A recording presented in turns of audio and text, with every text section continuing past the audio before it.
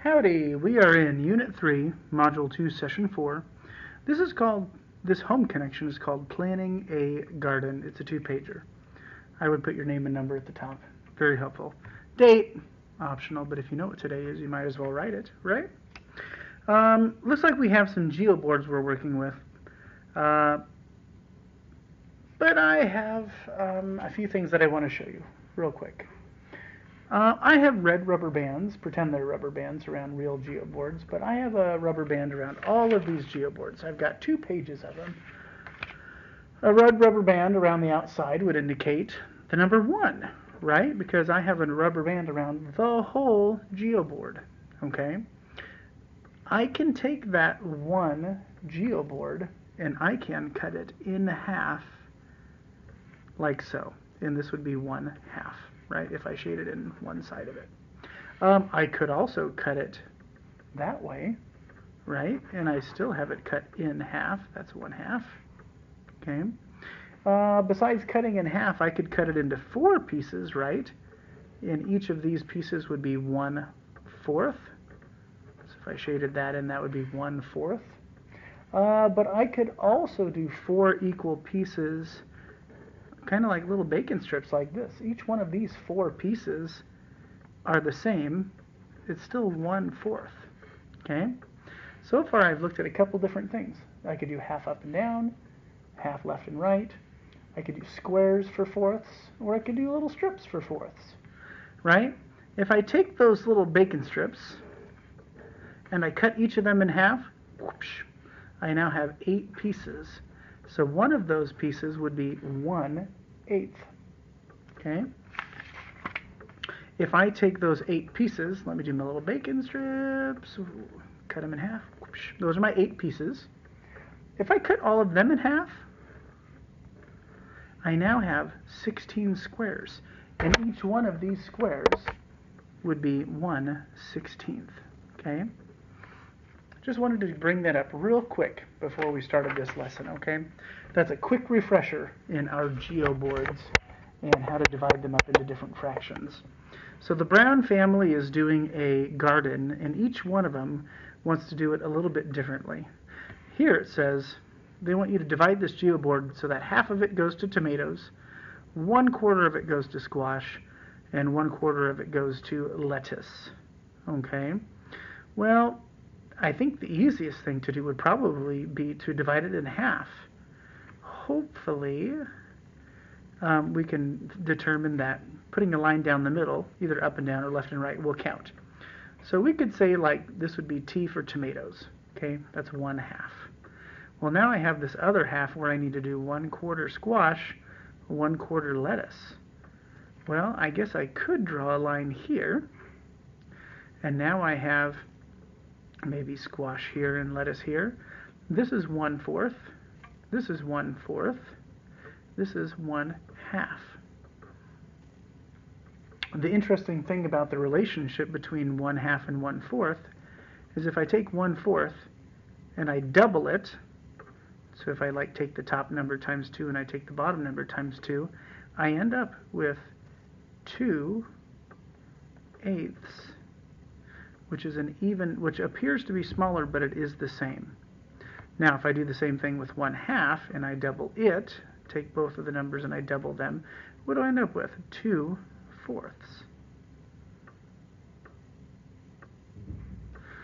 So you can find fraction equivalents doing this, which is pretty helpful, and we might need those a little bit later. Okay, so fraction equivalents. Been doing a little bit of those in this unit.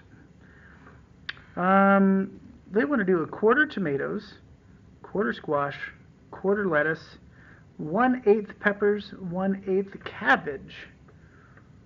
Wow, so we have 1/4, 1/4, 1/4. Well, let's break it into fourths.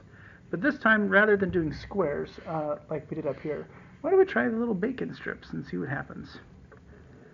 Okay, so I have a 1/4, 1/4, 1/4, 1/4. 1/4 tomato, 1/4 squash. Let's see, 1/4 lettuce. Uh-oh, now I have an 1/8 and an 1/8. But what am I left with? I have a 1/4 here. So if I take 1/4 and I split it, I can split it into 1/8 and 1/8. So I need to take this quarter and split it, and now I have 1/8 and 1/8, and I can have peppers and cabbage. The Brown family might plant this way: 1/8 tomatoes, 1/8 cabbage, 1/8 peppers. If we do it that way, how much of our garden will be unplanted? Well, we're only working with eighths, so let's split our garden into eighths. So we have 8 pieces. Let's label it with tomatoes, cabbage, and peppers. And then how much of this is unplanted? I want you to list that as a fraction, the number of ones that are unplanted over 8. So you're going to put a number over 8 there. I'm going to leave that up to you. We're talking about the number that are unplanted, because right now 3/8 is planted. The highlight or our shaded in ones are not planted. So it's going to be some number over 8. Okay? Always pause this video if you need a second to think about it. If the Browns, they're doing 3/16. Woo! A quarter cabbage, 2/8 peppers. Wow, that's a lot. So why don't we, let's see, it looks like the smallest thing we have is 1/16. So let's put the whole thing into our smallest unit. So I'm going to draw a line connecting all the dots until I have 16 squares. 3 of them are tomatoes. Tomato, tomato, tomato. Okay. 1/4 of the whole thing is cabbage. So there's a couple ways you can do that. You can do a whole strip. You could do a whole square. It's kind of up to us. Let's just do a strip at the bottom. So we'll say this is cabbage because this much of it is 1/4. Let's do 2/8. So like this would be 1/8, call that a pepper. And then this would be another 1/8, call that a pepper. How much of this is still left over? So any of these that are not shaded is going to be our unplanted section. We divided it into how many pieces? Well, 16 pieces. So how many of those 16 pieces is unplanted? That should be your answer. Create a plan for a garden that has room for 5 different vegetables. Label the vegetables in the garden and write an equation to represent the model. 5 different vegetables. Well, Well, we might need some smaller pieces here. So when you go through here, that's 4 pieces. I need 5, so maybe I'll just split one of these, maybe like this. So this is a 1/4. This is a 1/4. This is a 1/4. I have an 1/8, and I have an 1/8. So if I wanted to, I could say I've got tomatoes, I've got cucumbers, I have eggplants, I have parsnips, and I have squash.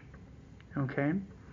My equation that represents this model would be 1/4 plus 1/4 plus 1/4 plus 1/8 plus 1/8 equals 1. Because this is my 1 garden. Okay? Can you see where I'm writing over there? Oops, I'm a little off the screen. So if I add up all 5 sections, 1, 2, 3, 4, 5, my 5 fractions, that should get me 1 garden. Okay? And you can split this up however you'd like. This happens to be the way that made sense to me. But you could do a half of something and then split up the other half into 4 different sections. The sky is the limit. It is up to you. I'd be curious to see what you end up coming up with. As usual, if you have questions, you can ask a teacher. We love to answer questions. Or if you have a math wizard that you're very close to, you can also ask her or him for help. Okay? I'll check you later.